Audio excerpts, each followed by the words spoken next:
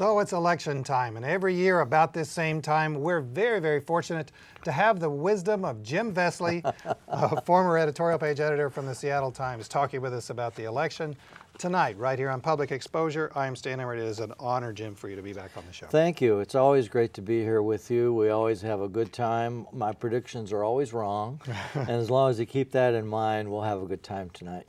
Well, so you are not the editorial page editor anymore. You have moved on to even better things. Well, I retired, and that was a good thing for me to do at age 68, and now I do some work with Seattle Central Community College and help the students. But my life and my work is still very much in the public sector and with trying to figure out public policy, which I think we're going to talk about tonight.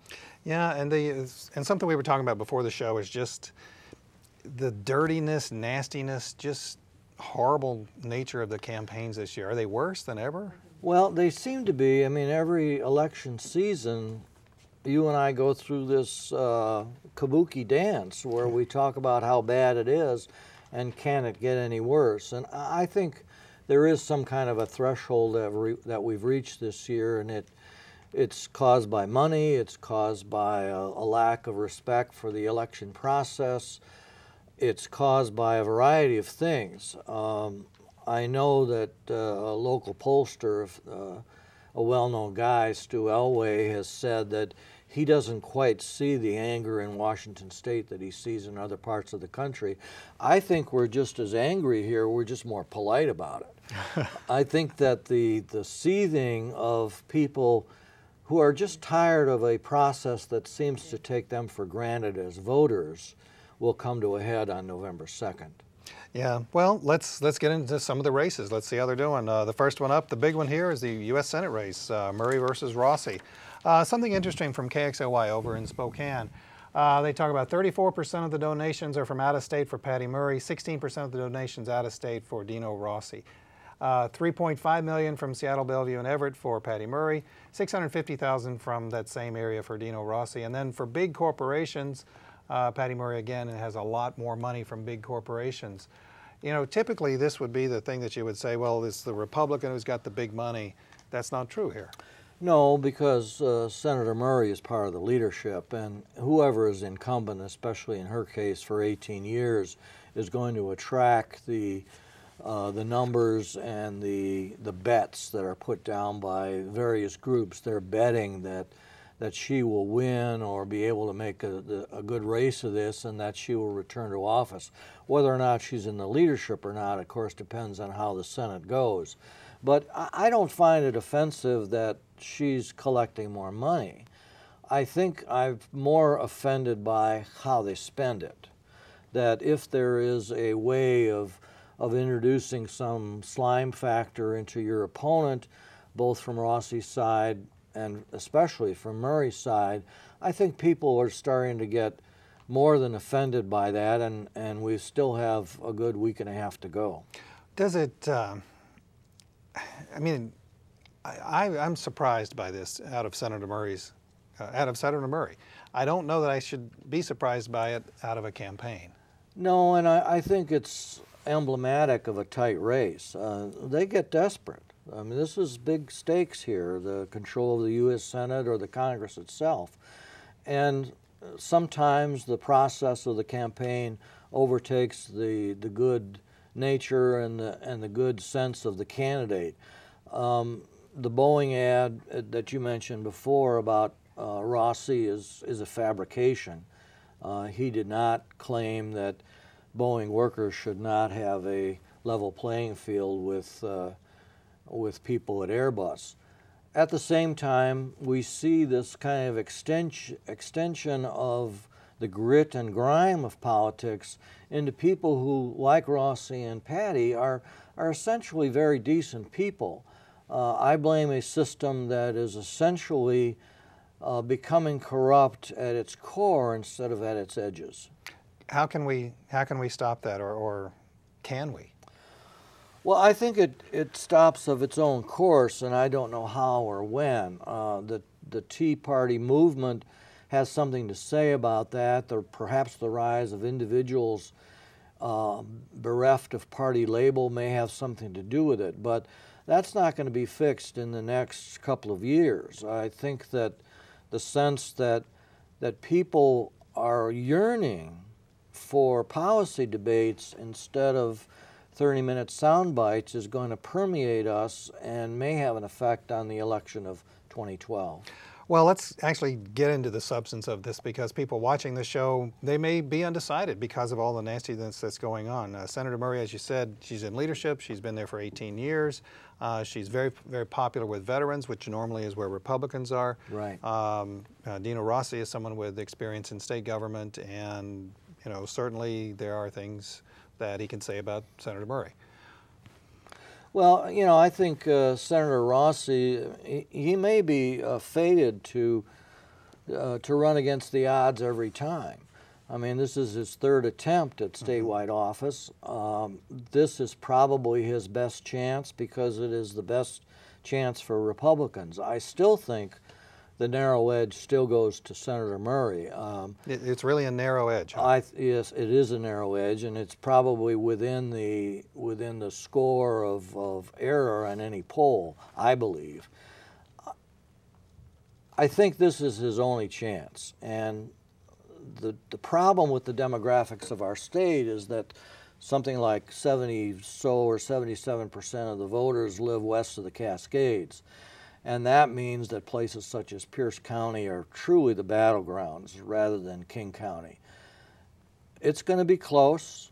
The interesting thing is that the national media may not be ready for how slow King County is.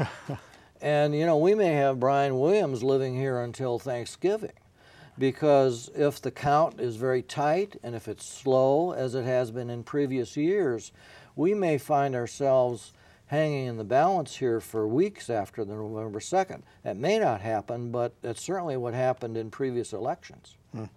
Let's move on to something different. One of the strangest campaigns I've ever seen is dueling alcoholic beverages. Initiative 1100 and 1105 about private liquor sales and privatizing the liquor sales. And we've got two graphics. The first one is it's a Costco poster, and it's about how less expensive alcohol is, Cuervo Gold, Smirnoff, and Jack Daniels in this instance in other states. And then the next graphic, I didn't know there was this publication, is from Seattle Beer News and Why You Should Vote No. I know it well.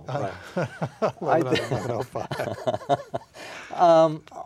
My assessment of this is that both fail. And I base that not on any numerical fact, but when voters seek dueling initiatives, as we did a few years ago between the doctors and the lawyers on the state ballot, the tendency, I think, for voters is to say, no, I'm not going there. I don't know which one is yes, I don't know which one is no, and so it's easier to say no. I would suggest that of these 5 or 6 ballot initiatives, only a couple of them are going to pass. And I think that's reflective of a general sense that people are tired of the process and they're willing to say no. Well, should either one of them pass? Personally, I'm not ready to say yes. I know the Seattle Times has endorsed 1100, which makes it easier for places such as Costco and others to sell hard liquor. I've debated this thing, and I don't feel that the state needs to be in the retail business. But we have a case here where there's so many different backers of these two initiatives that I'm prepared in my own mind to say, let them go away for a while and come back with a different format so I don't have to make a choice between the brewers and the distillers. We're going to take a break. We're very fortunate to be talking with Jim Vesley, who's the former editor of the editorial page of the Seattle Times for 18 years. He helped get the opinions of so many people, not only inside the Seattle Times, but those who are readers of the Seattle Times. Strongly encourage you to go and pick up a Seattle Times as well. Continue to read the newspaper. But also, something else to talk about. SCAN, the community media where we come to you from, the potential for its equitable share of cable franchise fees looks pretty tough right now. if you believe that this is a good venue, this is a good place for, and a good part of community media that comes through your television set, strongly encourage you to just send a short little email to richard.conlon@seattle.gov, richard.conlon@seattle.gov. He's the president of the Seattle City Council, and just say keep scan. Okay, so we've taken care of the Senate. We have taken care of liquor or beer or something like that. Now the U.S. House. There's an interesting race that's just close by. Dave Reichert and Suzanne Delbene, I think. Mm-hmm. And the race for the 8th. How do they contrast each other? Well, the fascinating thing going back to this issue about ads is that the Reichert ads, one of them has this really curious line in the end of it. It says, you know, elect Dave Reichert, send Washington a message. Well, he's in Washington. Congressman Reichert is in Washington. The formula of the advertiser is to try to tell us that the incumbent is not really the incumbent, or that he's somehow in the minority, which currently he is. I don't see that Reichert can be beat this time around. This is going to be an R year.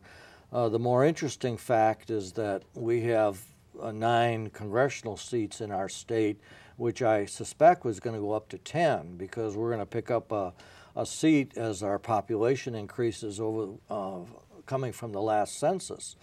And the status quo has been 3 Republicans and 6 Democrats. I think that might change. I think Mr. Larson might get defeated by Koster and up north of here in the 2nd Congressional. Certainly Norm Dix is not going to get defeated, but we might have a bit of a change here, where instead of 9-3, we might have 8-4. We'll see what the 10th Congressional, if it comes about, looks like.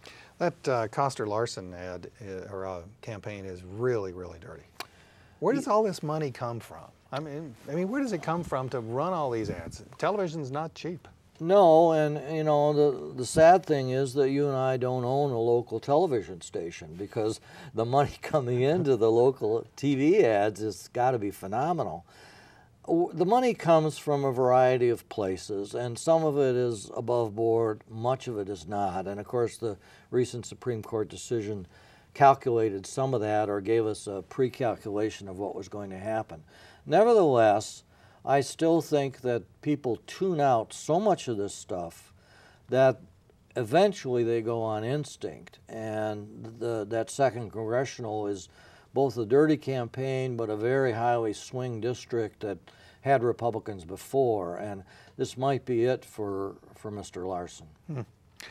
Let's go back to an initiative, one that is being talked about across the United States, and it's 1098, the state income tax. And we've got a little asterisk there because this is an income tax based on an income range. Yes. So don't want anyone to think that it's an income tax for everybody, unless that's what one of the ads are saying is true.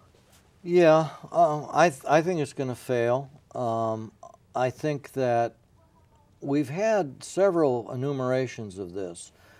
Dan Evans, certainly the most respected politician of my generation, tried to do this when he was governor.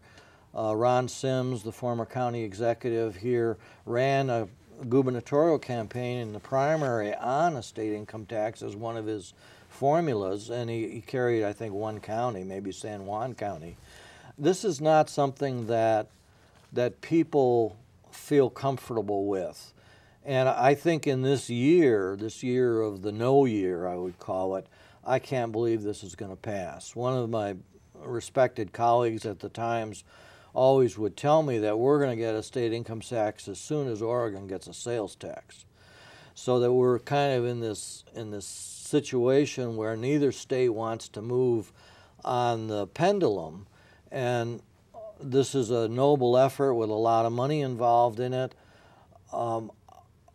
Once again, I could be very wrong, but it doesn't seem to me that in this year in particular that people are interested in investing more tax authority in government.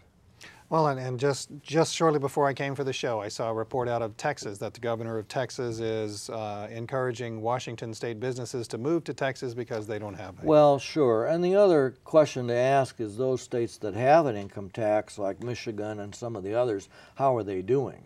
And in fact, they're doing about the same as we are. They're all the states are cash poor. Yeah.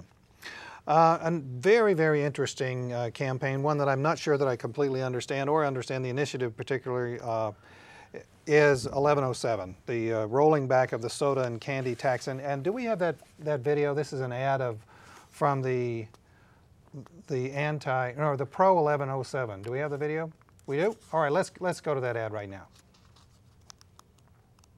The new tax scheme the politicians in Olympia put on grocery items makes no sense.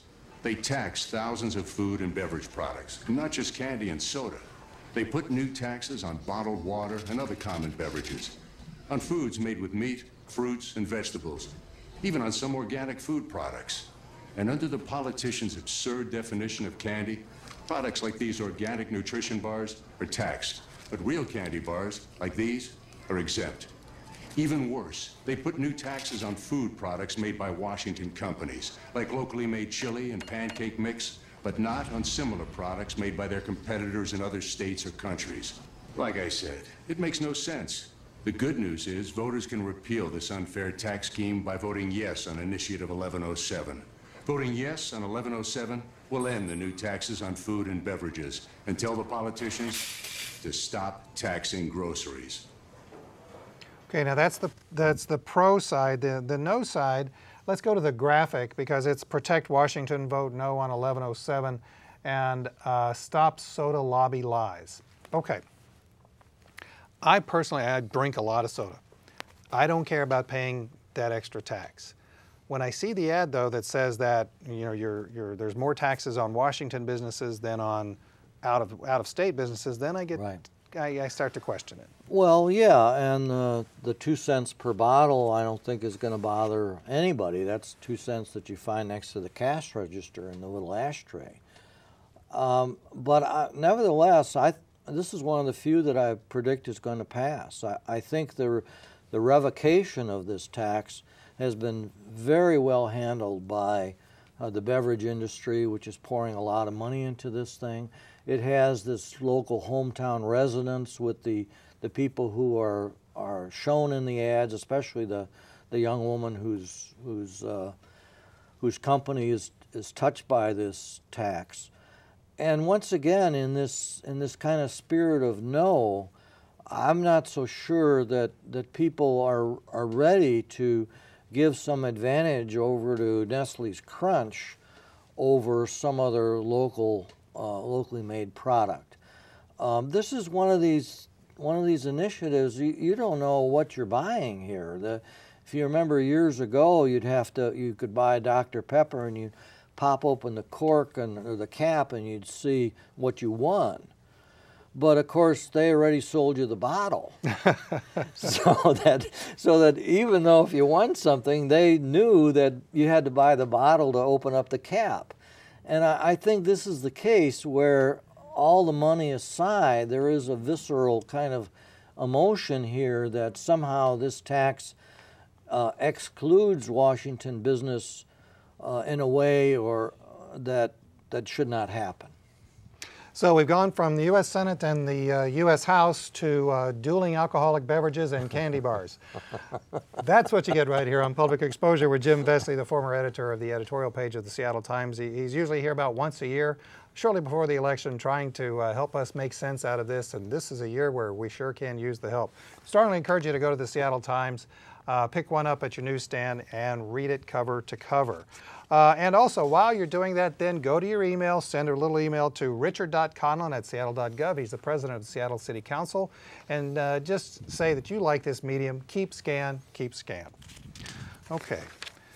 Now there's something that I'm not sure that I really understand this at all. It's Initiative 1082. It's private workers' comp insurance. And what I've done is the first graphic on this comes from, it's about voting no on this and AIG. What does AIG have to do with workers' comp insurance in Washington State?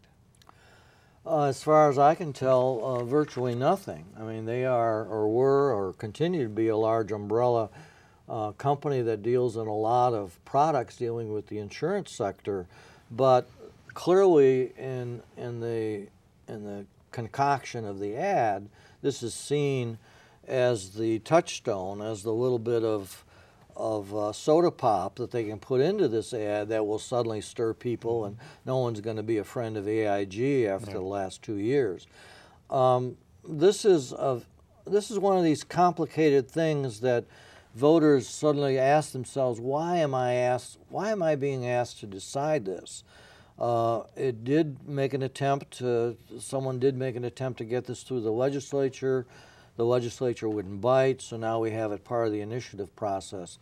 I don't think voters are in the mood to parsec these things and to try to figure out whether Mike Kreidler is right or that. You notice in the latest ads, they're not attacking the issue, they're attacking Mike Kreidler. And, you know, that's where we get in the last 12 desperate days. Yeah, 12 desperate days. Do we have that? Do we have the ad ready? Yeah, let's go to this. This is the Pro 1082 ad. Let's go.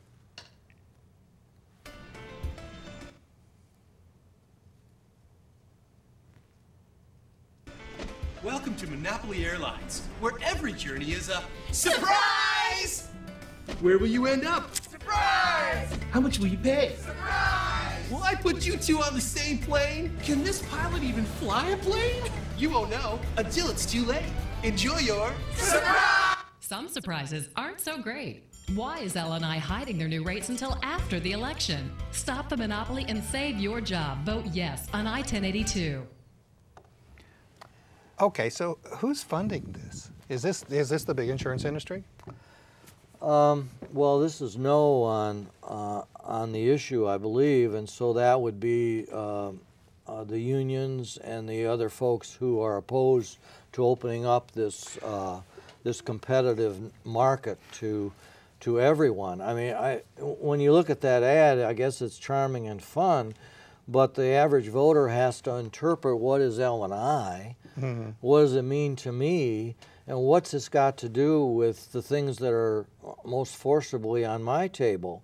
I think it's one of these campaigns that appeals to a kind of a sliver of voters who follow these things, or especially the interest groups such as the unions, and on the other side the construction industries who favor this. Well, let's go to an initiative that's a little simpler, and it was written by Tim Hyman. Okay. And it's and we have one graphic on it. This is the Seattle Times editorial page said vote yes on Initiative 1053, and basically it's well, let's go to the quote from it. It says, critics argue that a 2/3 rule is undemocratic. They're wrong. 1053 is a direct act of the people upon the state. You can't get more democratic than that. Well, I didn't write that, nor did I edit it, but I agree with it. I think that of the raft of initiatives that were kind of floating on down the river, this is one of the two I suspect will pass. And the core of it is that the people voted for this 2 years ago. And then our Constitution in the state allows the legislature then to change or repeal that initiative 2 years later, which of course the legislature did. And people don't like that.